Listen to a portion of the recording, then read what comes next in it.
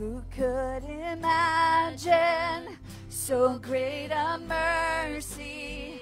What heart could fathom such boundless grace?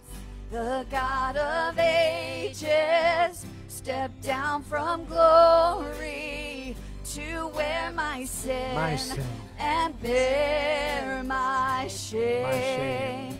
The cross has spoken, I am forgiven.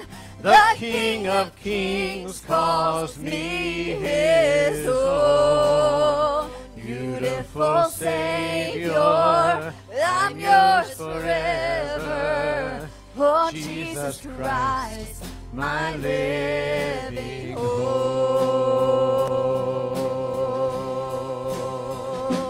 Hallelujah. Praise the one who set me free. Hallelujah.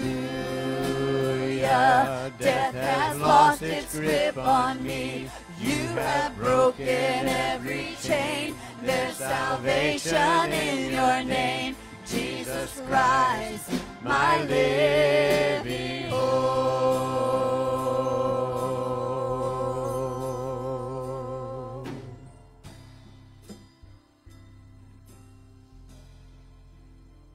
Then came the morning that sealed the promise.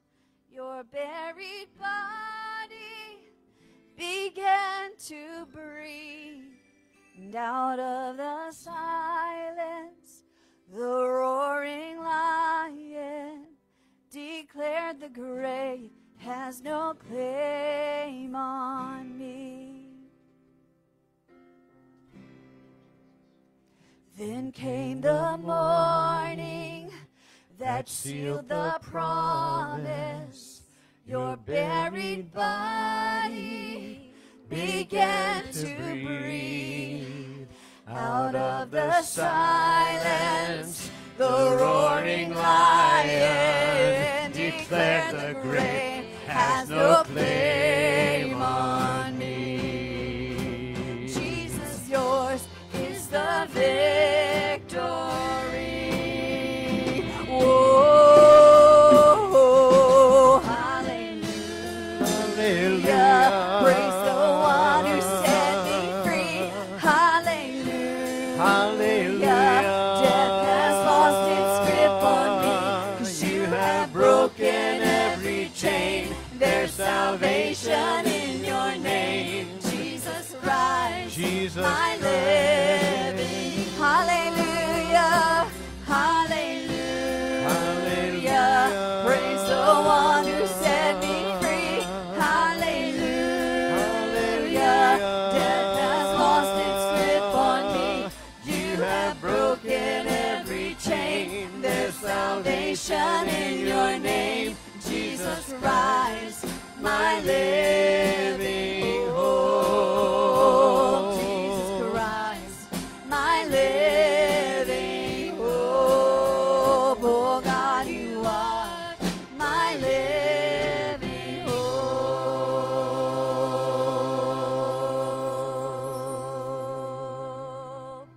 And hallelujah, praise the one who set me free. Hallelujah. Death has lost its grip on me. You have broken every chain. There's salvation in your name. Jesus Christ, my living hope.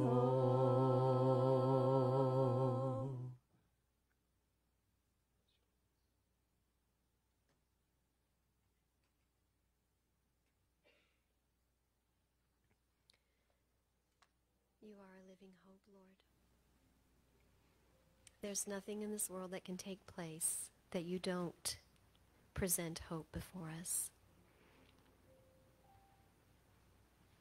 We thank you for the promise of our hope in you. You are our hope and glory.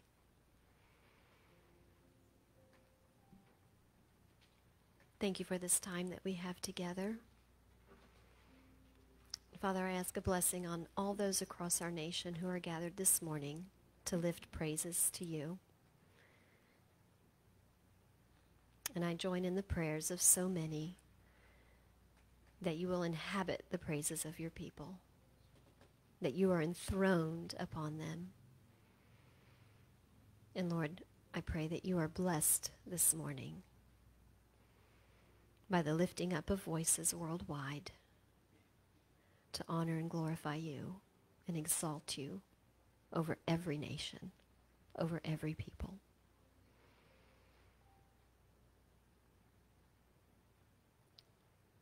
I ask a blessing over the offering and the tithe that we give today for the fullness of your kingdom come. In Jesus' name I pray. Amen.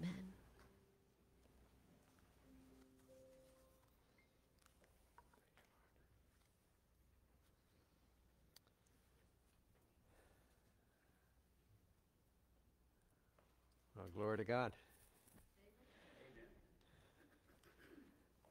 Well, as you know, due to the COVID-19 situation, again, we're not passing offering plates today. But we have those plates in various places if you'd like to give an offering to the Lord today. Today we're going to be looking at, somehow we're ahead here. Don't know how that happened. Get back to the beginning there, to the first slide. The Mystery of Lawlessness, Part 3. We're going to be looking at 1 Kings 3, 1 through 28.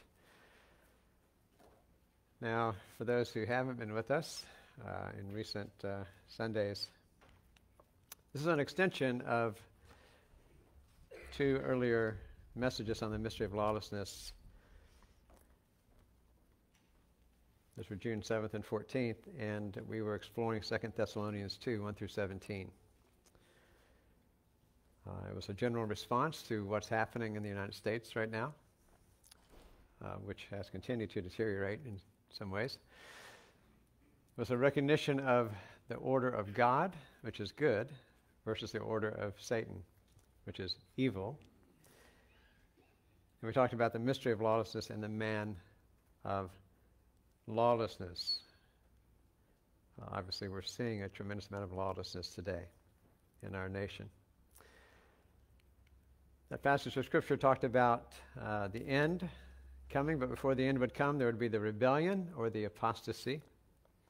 Apostasy means the falling away from God, from His truth and His order. And again, we're seeing a lot of that today, as our nation has cut the rope that had moored us to the Bible, to the Scripture, the Word of God, and to Christian morals and values. So, of course, we're drifting toward lawlessness. So we see the falling away from God in our nation. We talked about how the lawless one would be revealed. Before the end comes, there would be tremendous deception and lies. This would be prominent. There would be an offer of a new order of things. And the man of lawlessness would demand to be worshipped as God. We see the government, in many ways, taking that on for itself, declaring to us that our rights don't come from God, our Creator, as our founding documents say in our nation, but they come from government itself. Worship us, serve us, you belong to us. We're hearing a lot of that from the government today. No need to go through due process or legislation. Just do what we say, right? You know, the governor of California declared that people in California cannot worship by singing in church today. You can't sing in church today if you're in California by order of the governor. No infringement of religious liberty there, right? It's amazing the overreach that we're seeing in so many ways, all in the name of public health and safety. But don't be deceived. The man of lawlessness is being restrained for now, we're told by the Apostle Paul. That was 2,000 years ago. He's still being restrained, but the time will come when he will be released.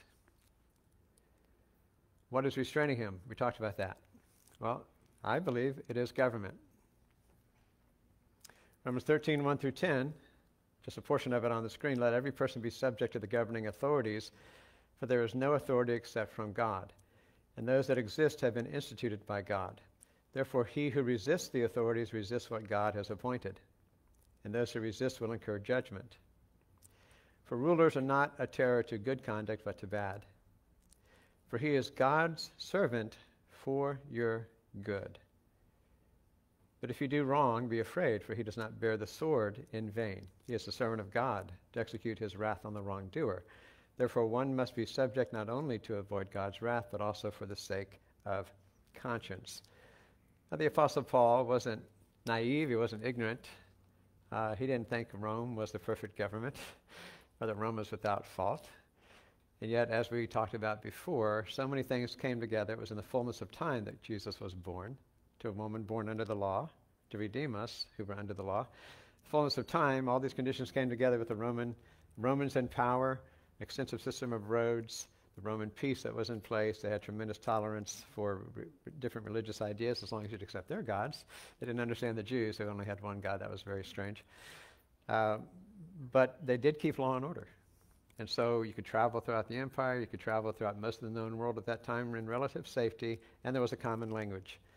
Koine Greek was the language of commerce. Pretty much everybody spoke at least some of that, and so you had a common language, and so the gospel spread throughout the empire very, very quickly for those reasons.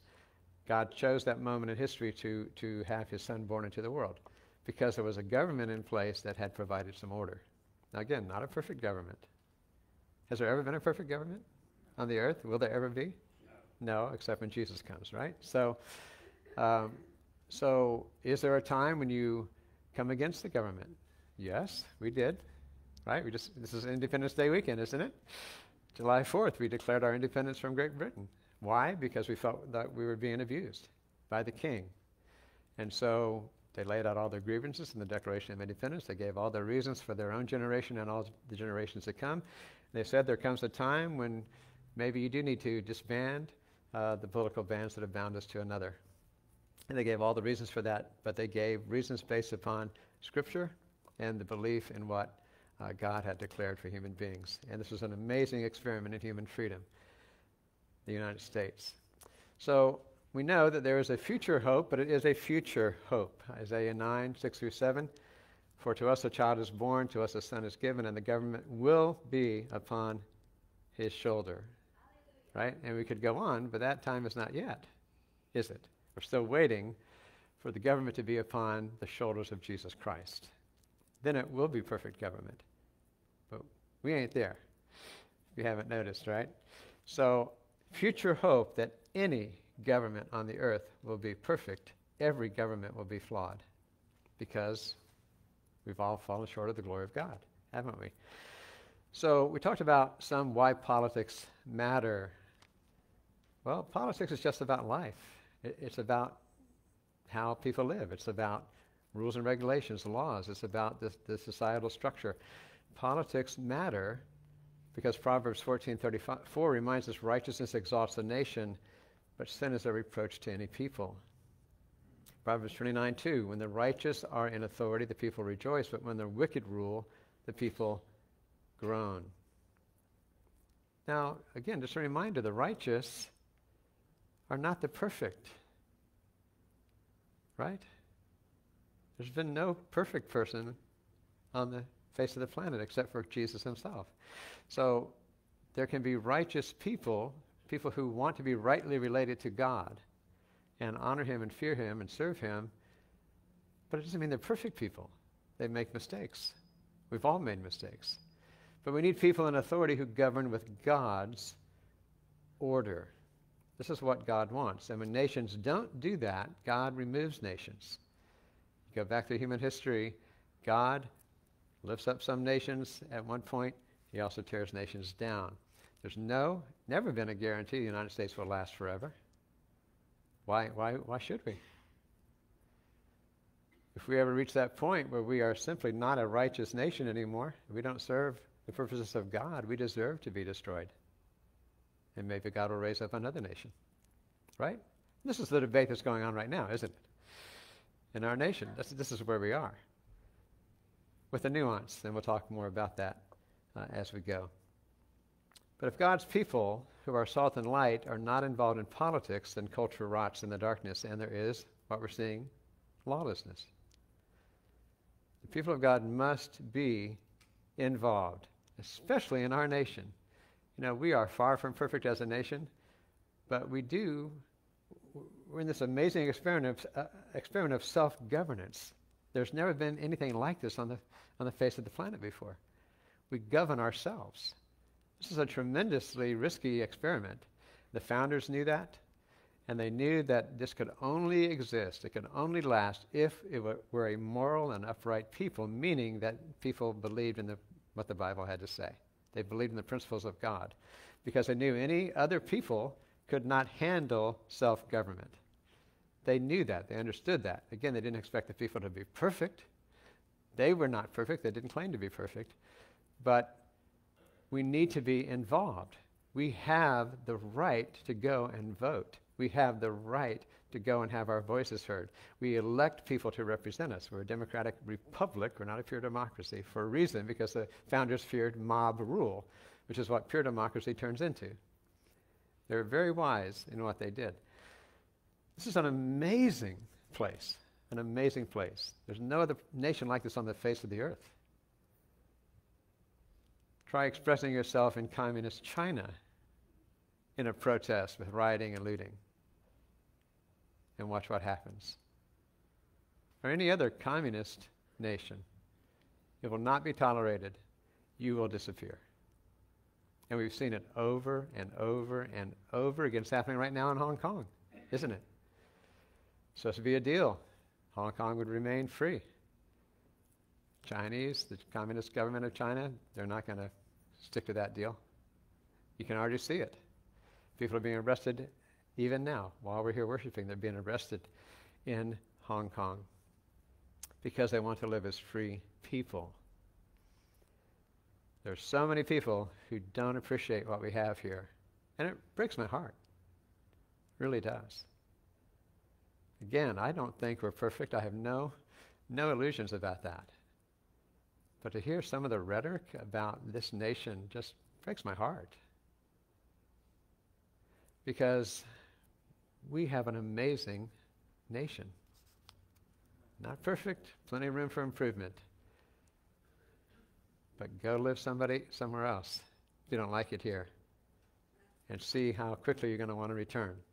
I've been to enough nations on the earth now to know I don't want to live anywhere else except the United States. So, you know, the grass is always greener on the other side, right? But believe me, if you've ever been to other nations, you don't want to stay there. All right? That's why most of the world is trying to get here now to the United States. So we don't understand really what we have in so many ways, and it's a tragedy. Now, this is my opinion, okay? I'm entitled to my opinion just like you're entitled to yours, right? God loves people, so politics are important. Politics should be about the people God loves, and that is all people, right? Government is God's servant for our good, as we have seen already. Political actions which manipulate, exploit, or hurt are wrong. And we've had plenty of those in our history as the United States. They were wrong. They were wrong then. They're wrong if we do them now. And we shouldn't try to defend them. But we can also point out that they were wrong. But many of these things have been addressed in many ways.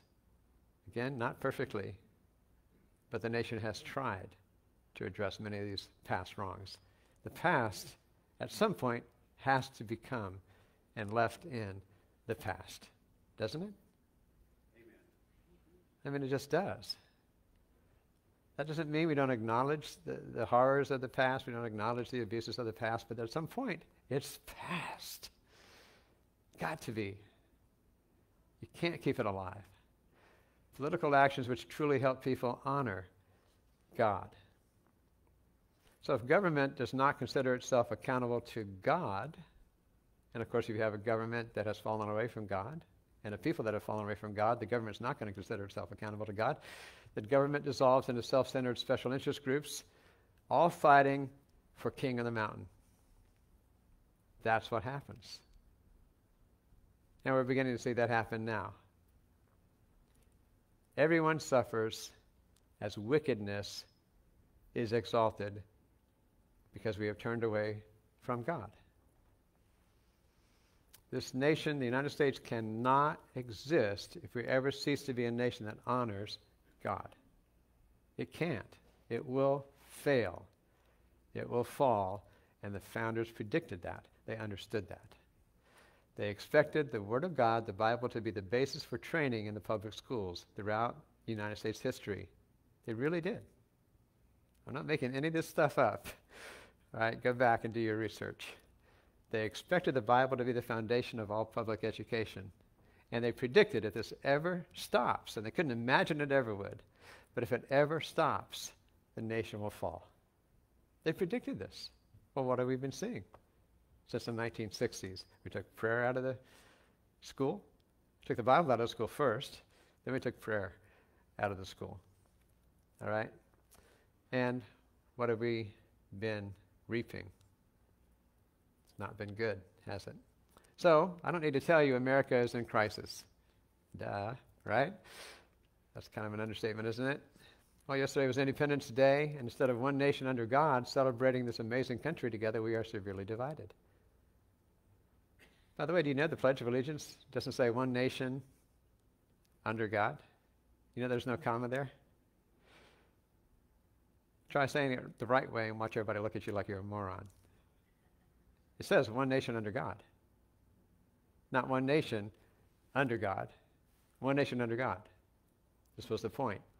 All right? So, we're divided. We can't even enjoy sports anymore without being lectured. Basketball will now allow profane personal political messages on jerseys.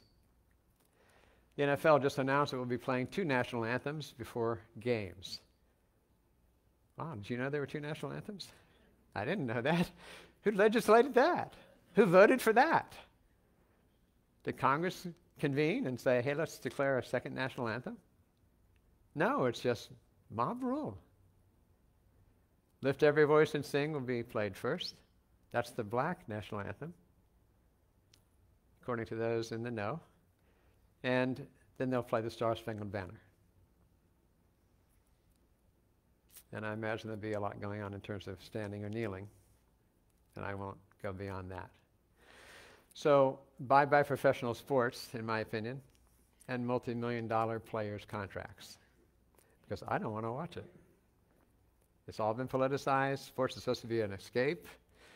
Can we just watch the sport and just enjoy a pastime and not have everything politicized? Everything. And all the politically correct stuff shoved down our throats every time we turn on a game. Can we just not do that, please? So let's look at 1 Kings 3, 1 through 28. Because right now we need the wisdom of Solomon. 1 Kings 3, 1 through 28. Solomon made a marriage alliance with Pharaoh, king of Egypt. And I've just got a portion of it here. I've got another slide too, and I'll try to track where I am and get the right slide up at the right time. Solomon made a marriage alliance with Pharaoh, king of Egypt. He took Pharaoh's daughter and brought her into the city of David until he had finished building his own house and the house of the Lord and the wall around Jerusalem. The people were sacrificing at the high places, however, because no house had yet been built for the name of the Lord. Solomon loved the Lord, walking in the statutes of David his father. Only he sacrificed and burnt incense on the high places. Not good. And the king went to Gibeon to sacrifice there, for that was the great high place. Solomon used to offer 1,000 burnt offerings upon that altar. At Gibeon the Lord appeared to Solomon in a dream by night, and God said, ask what I shall give you. And Solomon said, you have shown great and steadfast love to your servant David my father, because he walked before you in faithfulness and righteousness and in uprightness of heart toward you. And you have kept for him this great and steadfast love, and have given him a son to sit on his throne this day. Now, O Lord my God, you have made your servant king in place of David my father, although I am but a little child. I do not know how to go out or come in, and your servant is in the midst of your people, whom you have chosen, a great people that cannot be numbered or counted for multitude. Give your servant, therefore, an understanding mind to govern your people, that I may discern between good and evil. For who is able to govern this your great people? It pleased the Lord that Solomon had asked this. And God said to him, because you have asked this and have not asked for yourself long life or riches or the life of your enemies, but have asked for yourself understanding to discern what is right, behold, I now do according to your word.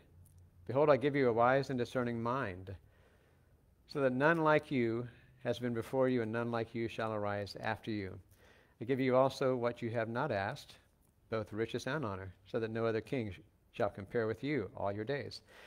And if you will walk in my ways, keeping my statutes and my commandments as your father David walked, then I will lengthen your days. And Solomon awoke, and behold, it was a dream. Then he came to Jerusalem and stood before the ark of the covenant of the Lord, and offered up burnt offerings and peace offerings, and made a feast for all his servants.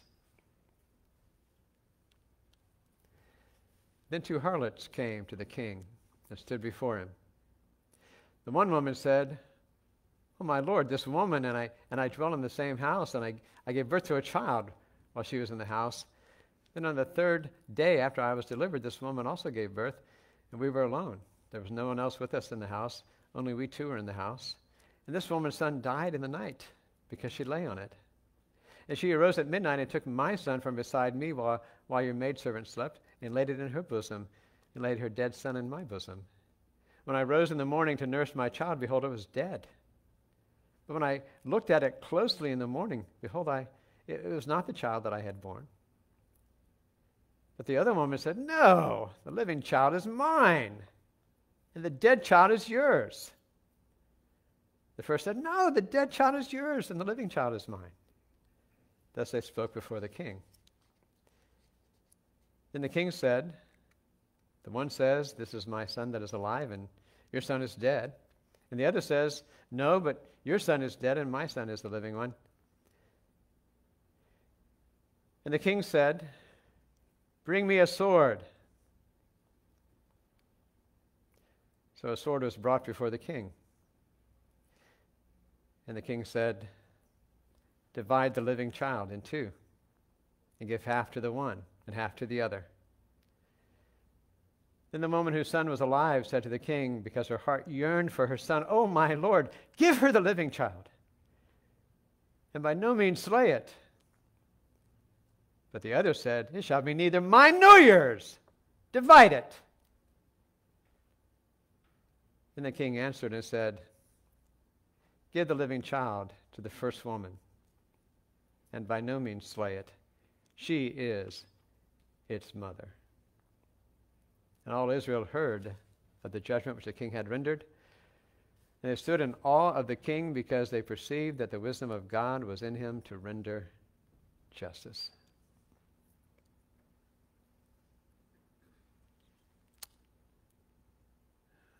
Welcome to the minefield.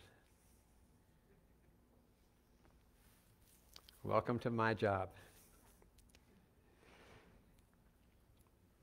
As one who carries the name of Jesus, I don't ask how high when bullies tell me to jump.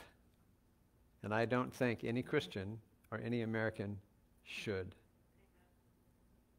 And there's a lot of bullying going on right now, a lot of intimidation, a lot of manipulation. And we're being told to jump, and they expect us to ask, "How high?" I'll do it. I hate being manipulated and controlled. I cannot stand it. And I'm stubborn. Just ask my wife. No, don't ask my wife. Okay. Bad choice of things to say. All right, so today, you don't just get into trouble for what you do say, right? You also get into trouble for what you don't say. You must say it correctly right now, or we will send you to the kula, right? the cooler for you. I mean, this is true, isn't it? You have to say it correctly right now. And if you don't say it now, you're in trouble. You have to say the right thing right now. What everybody else is saying, you have to say it right now. You have to say the politically correct thing right now. See, if you don't jump quickly enough or high enough, you risk being labeled a racist, so you can be demonized, disrespected, discounted, and silenced. You are not entitled to another opinion. You have to agree. This is fascism. Such an irony, the people who claim to be the tolerant left are the most intolerant people in the nation. This is fascism. We say jump, you say how high. And if you don't say how high, we will destroy you. We will take away your business, we'll take away your ability to work, we'll take away your freedom, we will crush you. This is what happens. It's what happened in Nazi Germany. The Nazi Party, by the way, was a National Socialist Party of Germany. It's what happened in China under Chairman Mao. It's what happened in Venezuela. It's what happens every place socialism is implemented. Every place. The nations are destroyed, the people suffer. And everybody is forced into submission. Hitler had his brown shirts, the young, idealistic youth who wore brown, and they would go out and bully people into submission. Mussolini had his black shirts. Think about Antifa right now. Same idea. Chairman Mao had the Red Guard. We will intimidate you into cooperating because the left is violent. And people start to walk in fear. This is how the left does what it does. So, having already lost a couple of toes in the minefield, I'm going to stomp through the minefield again today. And you're welcome to join me if you'd like. And we'll see if anything explodes or not. I don't know. I can't even predict what's going to explode anymore. It's amazing. All right, so let's talk about the harlots who came to King Solomon. Which harlot, which woman standing before Solomon did not love the live child? Which one? Pretty obvious answer, right? The one willing to see the child cut in half. That woman did not love that child. The wisdom of Solomon became very clear, didn't it? Let me ask you this. Which side in America today does not love America? I don't think this is a hard answer. Clearly, it's the one willing to divide America. Indeed, the one which insists America must die so as to be replaced. Because America, as we know her, was never good, and so is to be hated. Now, this is the narrative. Don't be snookered by trying to nicey nice this thing up. This is the narrative.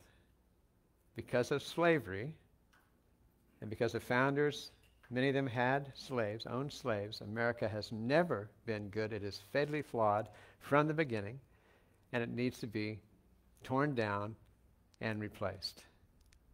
That's why they started out with tearing down Confederate statues, and then they went beyond that. Now they're tearing down statues of Abraham Lincoln. Abraham Lincoln was the first Republican president. He was the abolitionist president. But the mob is out of control. They don't even know what they're doing. They don't even know who these people are. It's really amazing. There's a young woman from Venezuela who's warning us, I lived through this. First they come for the statues, then they come for the people. You're next. She's telling us, look, this is what's happening in your country. Don't let this happen. It's mob rule. They are here to destroy you. This is what this is all about. Look, I'm trying to be just as fair as I know how to be. I highly value truth. I don't just get up here and speak drivel. I can back up what I say when I speak from the pulpit, because it's important to me. This is what's going on. And they don't make any secret out of it. See, this is the point, right? They're very open about what they're doing. And we need to understand it. Now, it gets derailed somewhat and sort of covered up by this issue, which we're going to talk more about. But at its heart, it is about replacing America. Have you heard about the 1619 Project? New York Times instituting this. 1619 Project says all of the United States history began in 1619. Why 1619, you ask? Good question. Why 1619? I thought Jamestown was established in 1607. Well, 1619 was when the first African slaves were brought to the shores of this nation. And so the history of the United States began in 1619 because it began with slavery. So they want to change American history and say that American history began with slavery. That was the very beginning of the United States history. Now, clearly, this is just not factual, right? But there are Ivy League universities that have already adopted this into their curriculum. They're going to be teaching this to our university students. And it's going to filter down through the high school, middle schools, elementary schools, just like a lot of other things have filtered down through the decades past. In my lifetime, that I have witnessed with my own eyes. You know, decades ago, the LGBTQ movement, it wasn't called that at that point, declared, one of the leaders of that movement said, we are going to get you through your children. We are going to get this nation through your children. And that's been their agenda. And it's long term, and they're determined, and they've done it. So now, kindergartners are being taught all kinds of aberrations as normative. They know what they're doing, and they're good at it. This is just fact, folks. It's not, I'm really not trying to be inflammatory. I really am not. But somebody's got to speak the truth. And I'm not saying I'm the only one who can do that, but we need to speak the truth. People are lying to us. They are deceiving, trying to deceive us. All right, so it's clear as to which mother, which of the hardest to love the live child. It's clear which side today loves America. Now again, they may say, oh, well, we love America. We just want to totally replace America and make it something entirely different than how it was founded. Well, okay, I'm going to quibble here a little bit. I don't think that means you love America. You clearly don't love the United States of America because you want to completely destroy it and start over, right? I mean, this is just fact, all right? So we have to decide. See, some think America deserves to die. Some think America deserves to live. This is where we are. It just is. This is where we are now. We have to decide. What decision will we make? Say maybe, for the sake of argument, maybe America does deserve to die. Maybe because it has been evil from its inception, we deserve to die. Now, I don't share that opinion, as you know. But it's one of the options, isn't it? It's a perspective. And so, in the sense that it's somebody else's perspective, it's valid in that sense. That's their perspective. All right? Then you've got people on the other side who say, well, no, I don't agree with that. And my perspective, which is one that disagrees with that other one, is also valid. Right? But there are many people trying to shout me down right now and say, no, you're just an evil, white, old, guy, and you're a racist because you were born white. And it's just systemic, and you can't help it. And so your opinion doesn't matter. I heard a man the other day who has a British accent. He's actually from Indian extraction. His parents were Indian. And then they moved to England, and he was born in England. Now he's in the United States, and he said he was at dinner with friends the other day, and some people came along with Black Lives Matter, and they were confronted, and he stood up and he said, well, let me ask you a question. Does my life matter? It's so interesting because he said the black people who were there said, yes, your life matters, and we'd like to have a conversation about this. It was the young white women who were there that said, no, your life doesn't matter because you're white.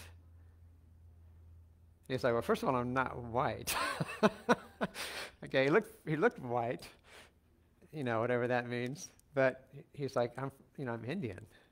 I mean, I'm not Caucasian, or I'm not white. But it's shocking, isn't it? No, your life doesn't matter because you're white. Hello?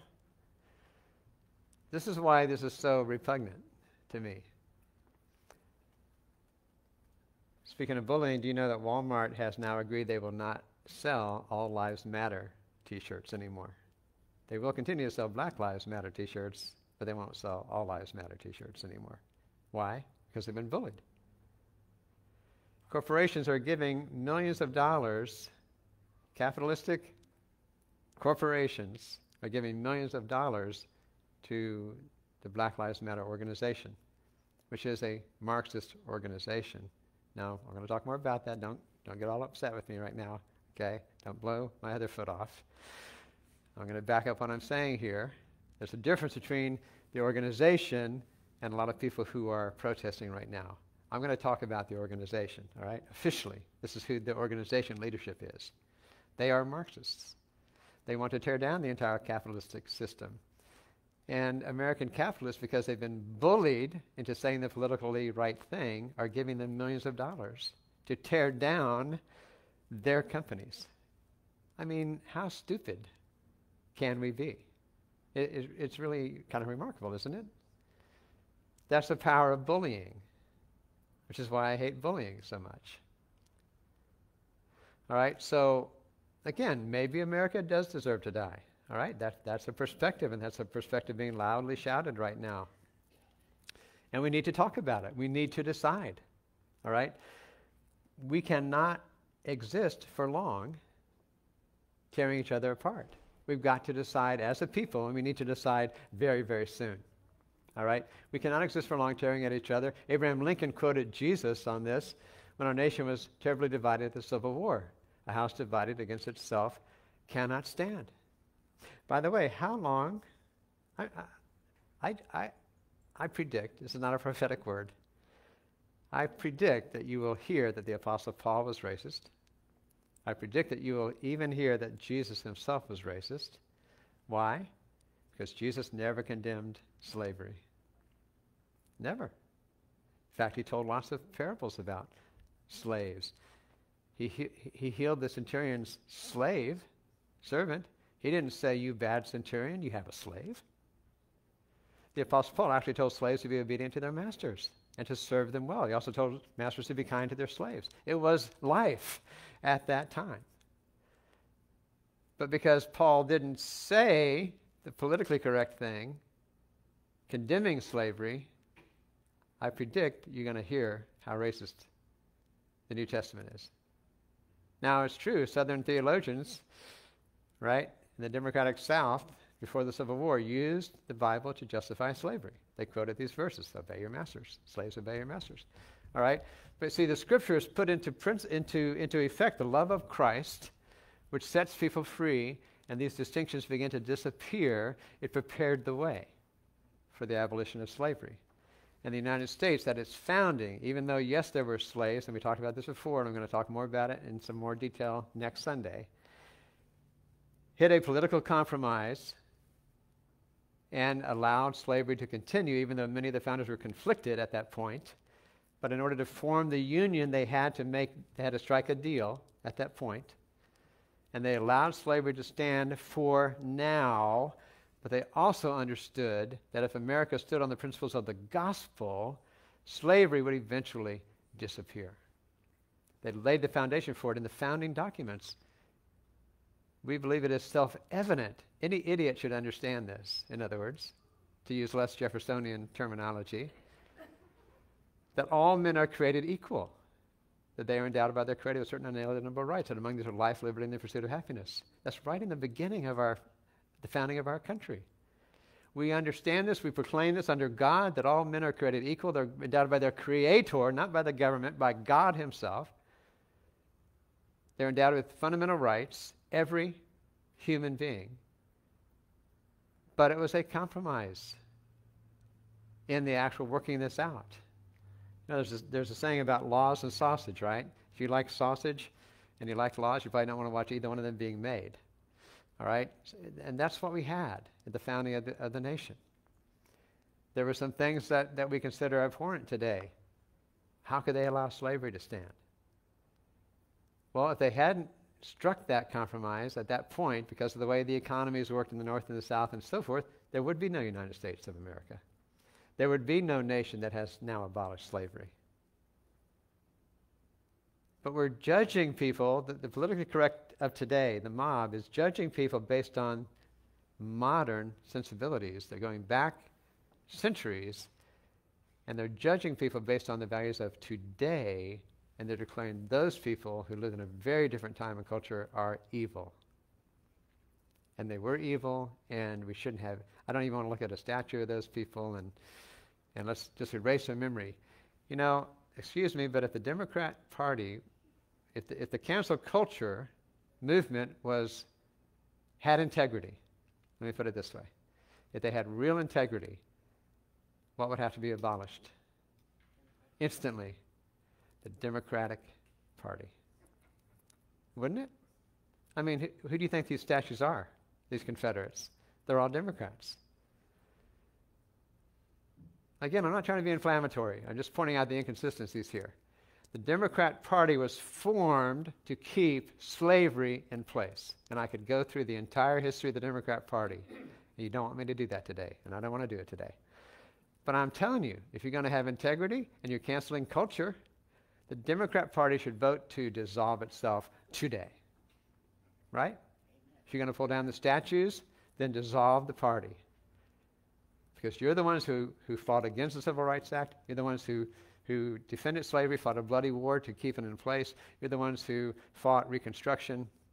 You're the ones who established the KKK. You're the ones who segregated the schools and fought desegregation. You're the ones. You know, the Civil Rights Act in 1965 only passed because the Republicans voted for it. Most of the Republicans voted for it. Most of the Democrats fought it. And Robert Byrd, bless his little KKK heart, in West Virginia, Senator Robert Byrd, stood up and gave the longest filibuster in Senate history to block the passage of the Civil Rights Act. Good Democrat from West Virginia. And he established the KKK in West Virginia. Wasn't there before him. We don't hear any of this, do we, in our history? It doesn't fit the narrative. But everything I just told you is absolutely true. All right, so we cannot stand if we are divided. Remaining neutral is not an option. The sword is in the king's hands right now. Alive or dead. Which way, America? That's where we are. That's where we are. For years, there's been a prediction of a second civil war.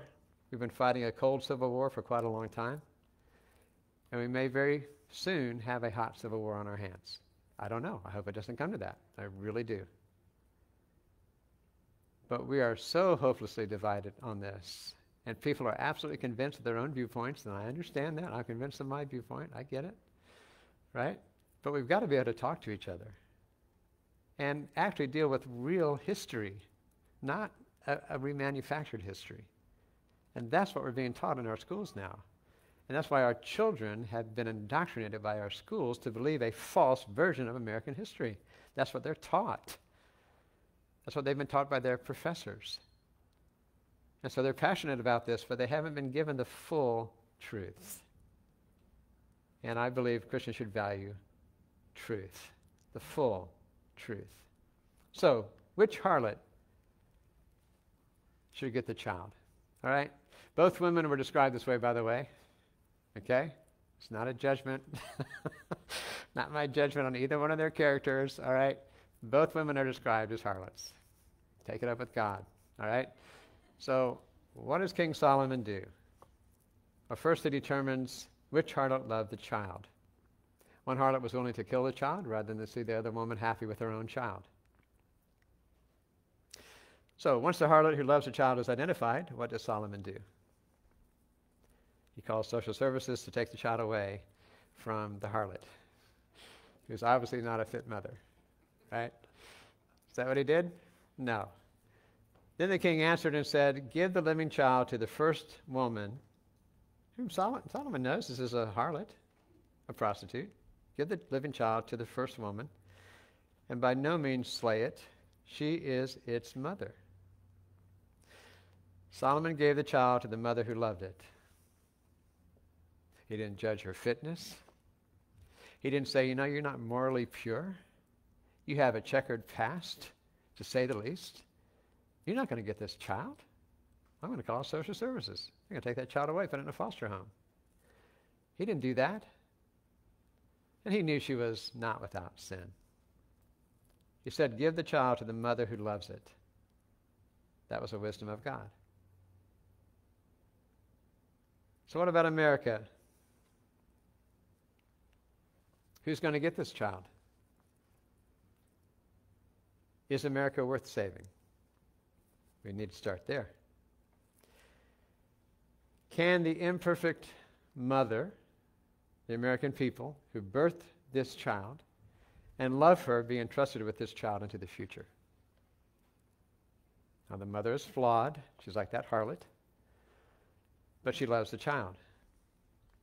Or should we just kill this child and birth another?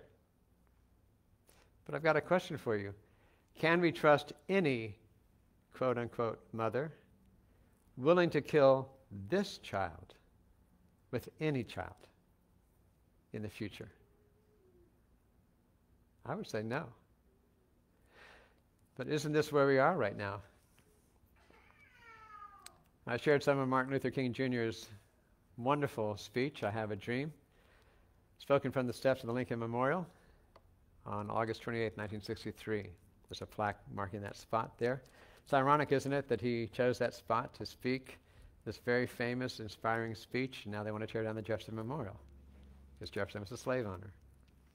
And if you go in there and look at what's inscribed, there's a quote there from Jefferson. He says, I tremble for my country when I remember that God is just. Jefferson himself was conflicted about this whole issue of slavery, but he was a man of his day, and he had tremendous debt because he loved to spend money, and he found himself caught in his own circuit. I'm not trying to defend the man, I'm just saying, here's where he was. But he understood, I tremble for my country when I remember that God is just. And he knew that judgment was coming one day. He knew it. It's right there around the rotunda of the memorial. And later, if you look at the Lincoln Memorial, which has also been defaced, by the way, again, go figure that one out, his second inaugural address, and he talks about the whole institution of slavery and what happened, the Civil War being a judgment on the nation because of slavery. That's how Lincoln saw it. So it's just so amazing to me. So here's Martin Luther King, and he says, I say to you today, my friends, so even though we face the difficulties of today and tomorrow, I still have a dream, and I'm not even going to try to match his oratory. It is a dream deeply rooted in the American dream. I have a dream that one day this nation will rise up and live out the true meaning of its creed. We hold these truths to be self-evident, that all men are created equal. I have a dream that my 4 little children will one day live in a nation where they will not be judged by the color of their skin, but by the content of their character. This is our hope. This will be the day when all of God's children will be able to sing with new meaning. My country, 'tis of thee, sweet land of liberty, of thee I sing. Land where my fathers died, land of the pilgrim's pride. From every mountainside, let freedom ring. Now, I don't hear the vitriol in his voice that you're hearing today toward America. Flawed nation, yes, he had a dream that it could be great if it lived out its own creed. And some will say, well, it hasn't, so you need to destroy it now. Martin Luther King was a dreamer. Even during his lifetime, there are already factions in the civil rights movement who were saying we needed to be more violent in order to get attention and get something done. And he said, no, we're not going to do that. But notice all of God's children will be able to sing. Not just black, not just white, not just Asian, all. The American dream is a wonderful dream. And like many dreams, you don't always realize it fully. But I challenge you to find anything else on the face of the earth that is anywhere near it in grandeur and respect for human life and dignity. We'll talk more about next time about the compromises made even in the Constitution about representation by population. We'll talk more about that. Again, compromises were made. Does that mean that the entire system just has to be destroyed? I would say no. Many people would say yes. So, should this child live? Well, I believe Martin Luther King understood this child imperfect at its founding, due to slavery and deeply flawed for 100 years after the slaves were freed, could be truly great if we would grow to match the words spoken at our birth. And that takes time, it takes effort, and it takes will. Black Lives Matter, the leadership, and it's very important we separate the leadership from people who are just upset about things and want to protest. And they want to have their grievances heard. Black Lives Matter leadership believes America was irredeemably flawed at her birth and does not deserve to live. Now note the word, key word here is irredeemably. Let me repeat it. Black Lives Matter leadership believes America was irredeemably flawed at its birth. Irredeemably. Cannot be salvaged. Does not deserve to live. So Black Lives Matter, the leadership, again, let's be careful here, the leadership is not seeking reconciliation. Black Lives Matter leadership is not seeking relationship which loves and forbears despite differences. Black Lives Matter leadership is not seeking redemption because we are irredeemably flawed. No redemption. These are Christian virtues. Black Lives Matter is not seeking any one of these things. Black Lives Matter is seeking destruction and replacement according to themselves. Okay? I'm not making this up. I mean, I'm not just manufacturing this. All right, so we've got to separate out the sentiment Black Lives Matter from the organization. I'm going to try to do that, okay? Black Lives Matter, yes, of course. Very few Americans would disagree. And in fact, would affirm black lives and all lives are extremely important and valuable. This is certainly true of Christian Americans. Don't we believe that every life is precious before God? But you can't even say that now without being bullied, right? That's why Walmart says we're not going to sell All Lives Matter t-shirts. Because somehow you're disrespecting the Black Lives Matter movement by saying we believe all lives matter. We agree with you, Black Lives Matter, because we believe all lives matter. Aren't they kind of, don't they go together? No, you can't say that. Again, bullying is what's happening here. Many Black Lives Matter protesters simply and genuinely want to draw attention to their grievances. They want and they deserve to be heard. We have to have this conversation as a nation. We've got to address these things. We can't just sweep it under the rug and say, oh, it doesn't matter, didn't happen. Yes, let's talk about it. Our nation acknowledges peaceful assembly and free speech. Peaceful assembly and free speech, including that speech we do not agree with as fundamental rights. But the left doesn't value free speech. Try having a conservative speaker scheduled to speak on a college campus these days. The students are going to practically riot. You can't bring that conservative speaker here, that Christian speaker here, because that's hate speech. And they'll actually tell you with a straight face that the Constitution does not guarantee freedom of speech if it's hate speech. I've got news for y'all. Freedom of speech is freedom of speech, whether you like it or not. It used to be an Americanism to say, I don't agree with what you're saying, but I will defend to the death your right to say it. Not anymore. Not with the younger generation anyway. If you don't speak the right thing, you're not protected by the First Amendment. You don't have a right to say that because we disagree with you. I don't know any Americans who would say the institution of slavery was not a terrible blight on this nation. I think Americans generally are fair-minded, good people. Now maybe I'm just hopelessly naive, all right? But in my experience, most Americans are fair-minded. All right, now let's talk about the organization versus the sentiment. Again, very important we separate these things out. Now, this is the leadership. One of the three founders acknowledged on video, two of them are trained Marxists. That's how she described herself. And the other one. This leader in New York City recently stated, if we do not get what we want, we are going to burn the system down. That's pretty clear, don't you think? Okay. Their own published statements make their political and moral values clear. Read them.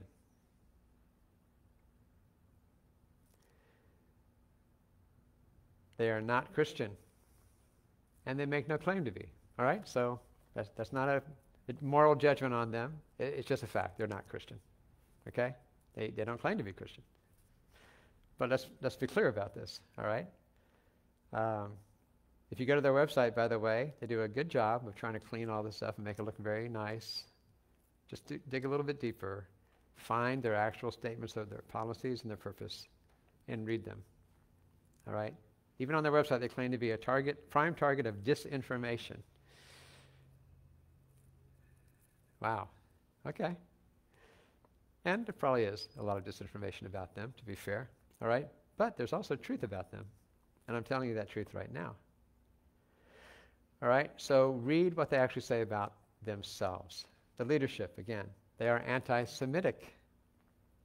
Go figure that one out. They recently come out with a statement condemning Israel. Now, what does this have to do with Black Lives Matter? I don't know. This is the point. They're a political organization. All right? Somehow they tied it to the Israelis trained some of our police. I don't know. But anyway, they're anti-Israel. They're anti-Semitic, so they are prejudiced against a certain ethnic group.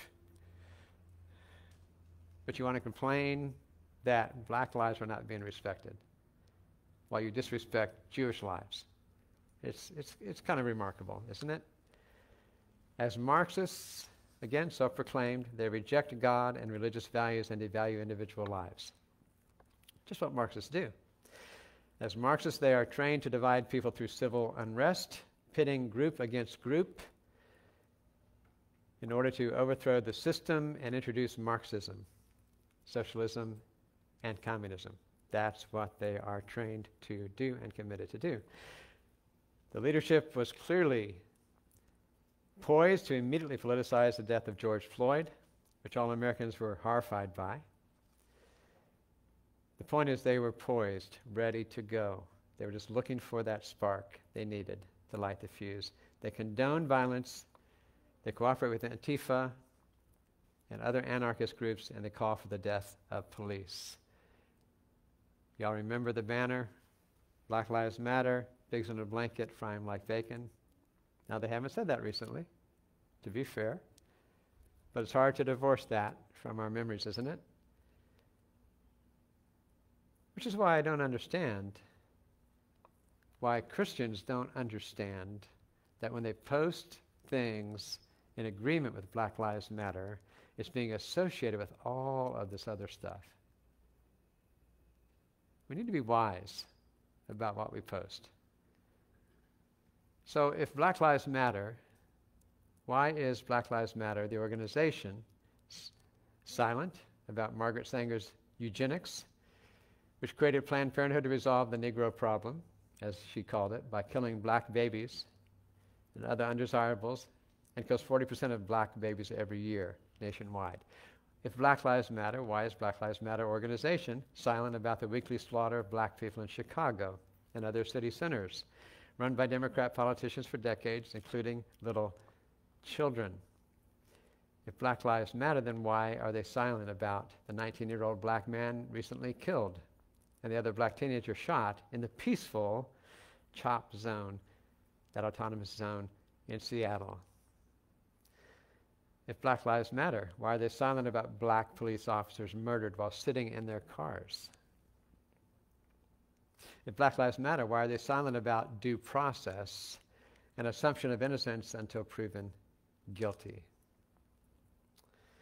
Prominent civil rights attorney recently observed, black civil rights attorney, I have been suing police departments for 25 years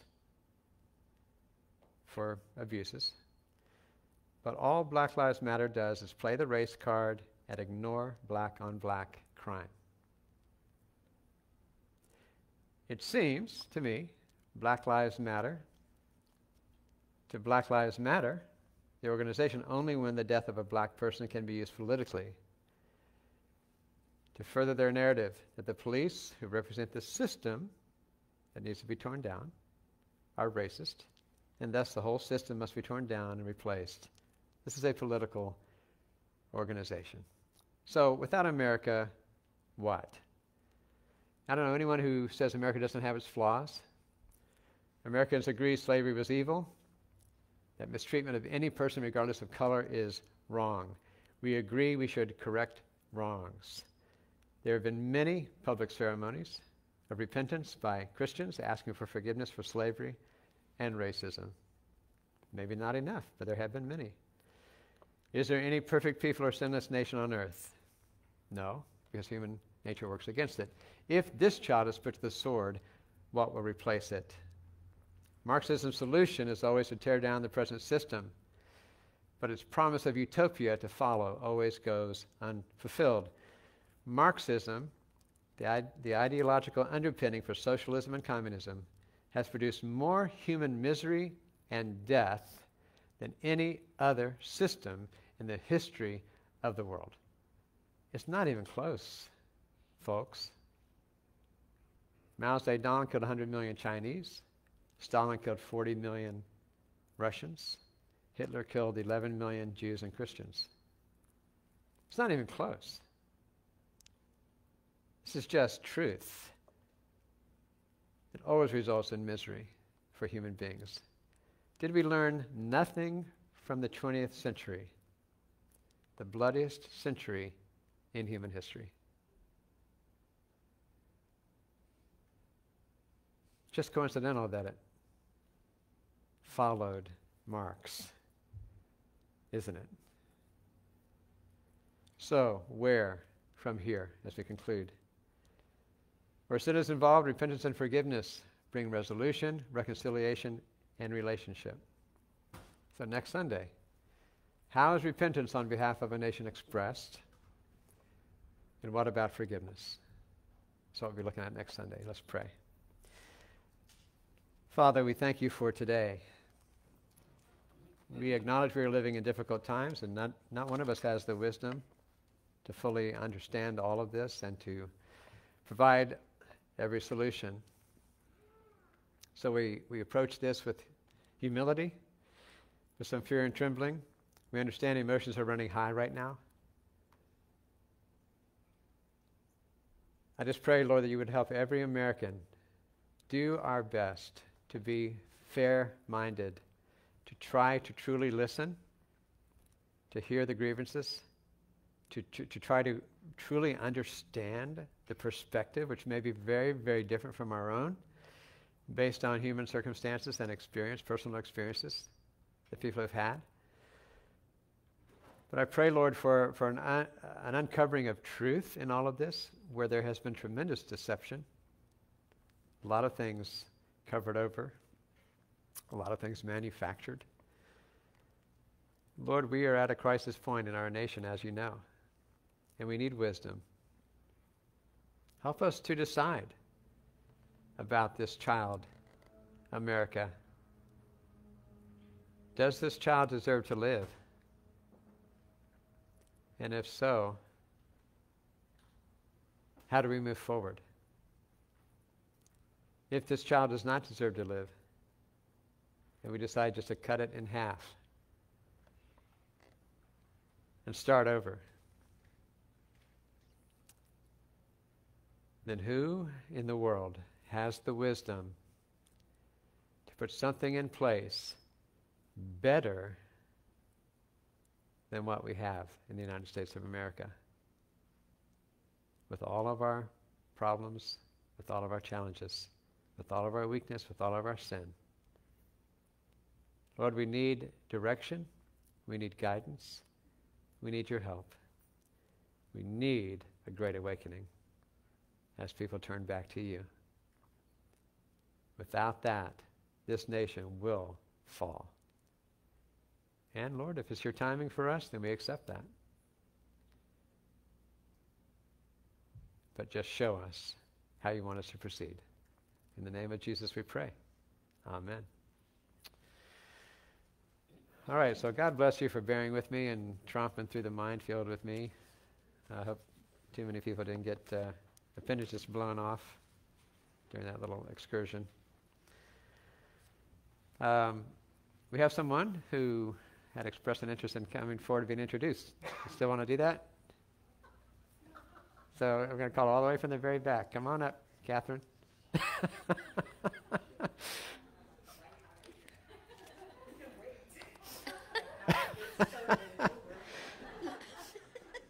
Yeah, especially after that sermon, right? Okay. So, you heard her. She didn't have any problem with what was just said. Just want to make that clear. Okay. So, this is my sister, Catherine. And Catherine is here, and she would like to join with us, our congregation, become a part of our congregation. So, we're going to vote on you later. Don't relax too much yet. Just kidding, just kidding. But formally, we will vote at the next ministry business meeting. Okay. That's when it all goes into the official record, right? But you know everybody's enthusiastic about you being here. We all love you. So Catherine's coming by statement of Christian experience to join with us in membership, and so we rejoice with her. So Catherine, may I pray for you? Yes. Catherine, I thank you, Lord, I thank you for Catherine, my sister, and I ask that you would just continue to strengthen her. Thank you for her heart for you, her love for you. Thank you, Lord, that we are one in Christ. Thank you. She's got more melanin in her skin than I have, but we're one in Christ. We're brother and sister, and we are so grateful for the diversity in the body of Christ. Lord, there's so many things that divide us right now in terms of race, creed, color, age. Very different perspectives based on age right now in our country. But these things don't separate us when we are in Christ. So thank you for that. So Lord, I bless my sister in your holy name.